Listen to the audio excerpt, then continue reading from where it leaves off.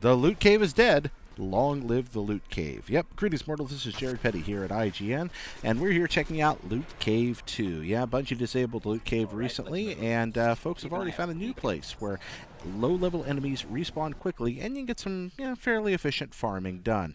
So, where's the route? Well, right here from where you start the patrol mission of Earth, head up these stairs through this building, and we're making our way to the rocket yard. So from where you spawn, head back to this building, past Dock 13 in this room full of enemies. After a while, you're actually going to just be able to follow the white arrow that'll appear that's taking you through an old mission parameter. Pop out here through the divide, up this way. Now, the new Loot Cave, I'm going to be honest with you folks, isn't quite as efficient as the old one. I'm not sure if that has to do with an adjusted drop rate. We're not sure if that's happened or not, or if it's simply there aren't quite as many enemies around. Whatever the case, you still do all right. Here we are in the rocket yard.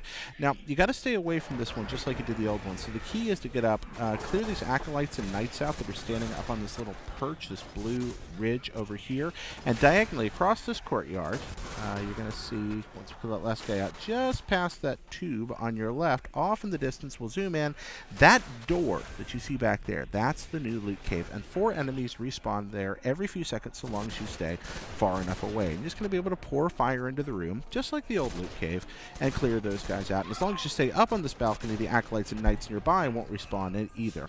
Every now and then you are going to have public events nearby, but you follow the old protocol, fire till you run out of ammunition and the people around you do, then go in.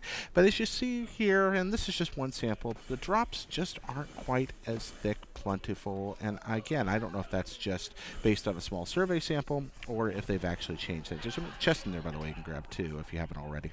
And then you head back over and repeat ad nauseum, etc., etc. So it's really, like the old cave, useful up to between levels 20 and 24. Right around there, Loot Cave stopped being all that helpful, and you've got to go for other things. So anyway, that's how to find it, that's where it is, and that's how to use it.